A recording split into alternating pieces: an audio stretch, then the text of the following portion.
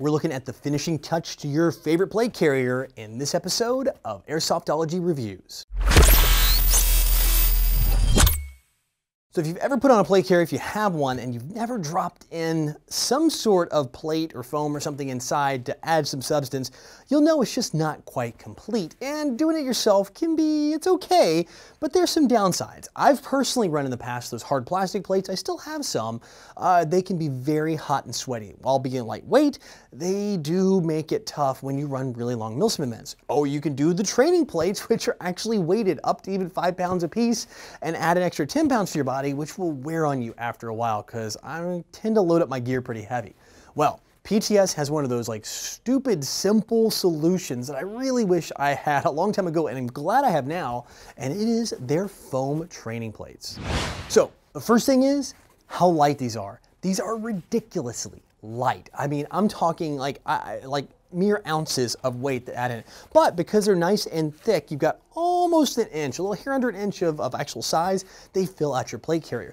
Inside, they have a very soft foam, and it's bendable, so it has a little bit of give, but enough structure to hold together. Outside, you have a ballistic nylon material that does have a little bit of breathability to it. It's like the foam on the inside isn't that what they call a closed cell, which is like the plastic where it almost has a sheen.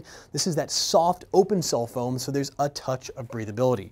What that means for you on the battlefield, especially long days of playing, is when you do get hot, you do get a little sweaty, you have a little breathability, and these things kind of act as a little bit of a sponge for you too. So if you get a little sweatier on the gameplay, they will help kind of keep it away from your body.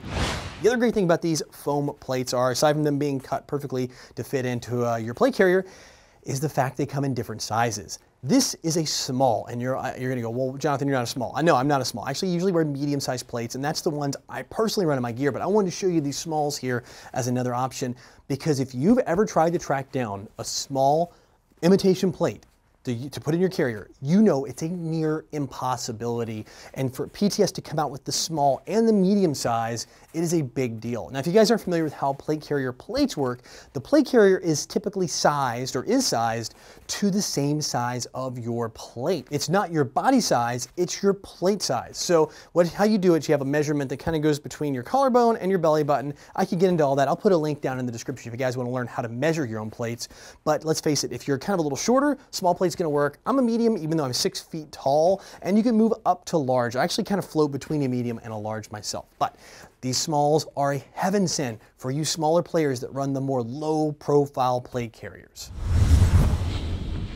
So guys, if you're looking for something to fill up your plate carrier and you're any size, small, medium, or even large, they have all 3 options in their lineup. Definitely check out the PTS Enhanced Flexible Plates, and you can pick these up in all 3 different sizes, ranging from like the low 20s to the high $20 mark, depending on the size. They do kind of price up a little bit. And if you guys want to learn more, as always, I have a link down in the description below. As always, thanks for tuning in. If you're not currently a subscriber, click on the logo in the bottom right or in the description and you'll always be in the know. Plus, if you like what you saw in this video and want to learn more, I've got a link down there as well. And if you haven't had your airsoft fix just yet, click in the videos on the right or use the info button at the top of the screen for more. And as the saying goes, everyone has an opinion, and I do want to hear yours. So give me a thumbs up or a thumbs down on this video, comment, and share.